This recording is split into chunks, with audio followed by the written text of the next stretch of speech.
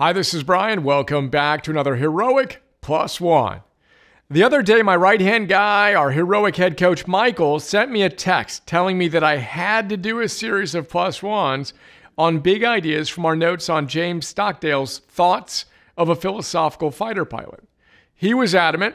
I respect his strong recommendations, so here we are. Vice Admiral James Stockdale was an amazing human being. We've talked about Stockdale and his wisdom briefly in previous plus ones, including one on Jim Collins's wisdom inspired by and named after him called the Stockdale Paradox, linked in this plus one. And we've featured notes on both Thoughts of a Philosophical Fighter Pilot and Courage Under Fire, two of his books. Now, as you may know, Stockdale spent nearly 8 years as a prisoner of war in North Vietnam.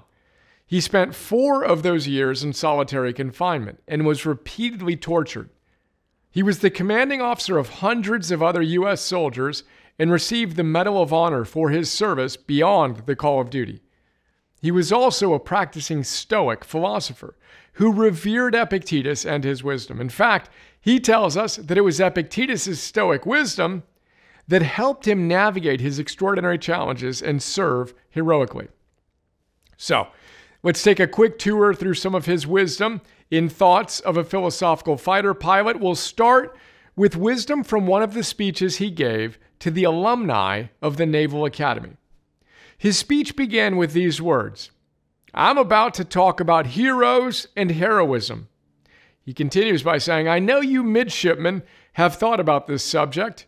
It was probably a touch of the romantic that initially stirred you to come to this place, certainly was true in my case.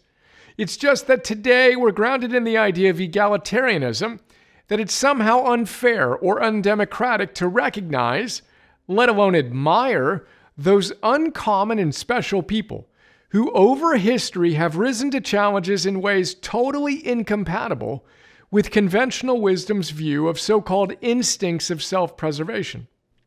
In other words, we've become too self-conscious and embarrassed to talk about certain human behaviors limited in distribution to a highly selective few."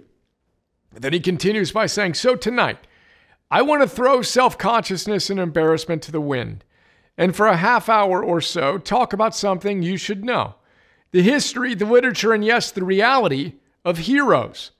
Let me tell you, they are out there. Those of confounding selflessness and seeming immunity to fear. Those with fires burning in their breasts, fires that may turn the tide for you as leaders someday. They have eluded concise definition since the beginning of recorded history." He concludes his opening remarks by telling us Aristotle would say only that they do exist and exist as the polar opposite of the beasts. That as the beasts are a cut below the normal human, the heroes are a cut above him, somewhere between the humans and the gods. And that is today's plus one. If you're reading this plus one and listening or watching to this plus one, my hunch is you have been inspired to engage with heroic because you too have been touched by the romantic ideal that we all, including and especially you, have the heroic potential to make a difference in the world. Let's be deeply humble about the challenge of moving from theory to practice to mastery, and let's throw self-consciousness and embarrassment to the wind as we aspire to be heroic. Heroes are real. You want proof? Go look in the mirror, beyond and deeper than the physical body reflected back at you. See your daimon, that best, most heroic version of yourself that is always there, waiting for you to pay attention and live in integrity with its and your highest ideals. Hear your best, most heroic self whispering from that mirror into your ear, beckoning you to show up and make today the day you give us all you've got. Flip the switch.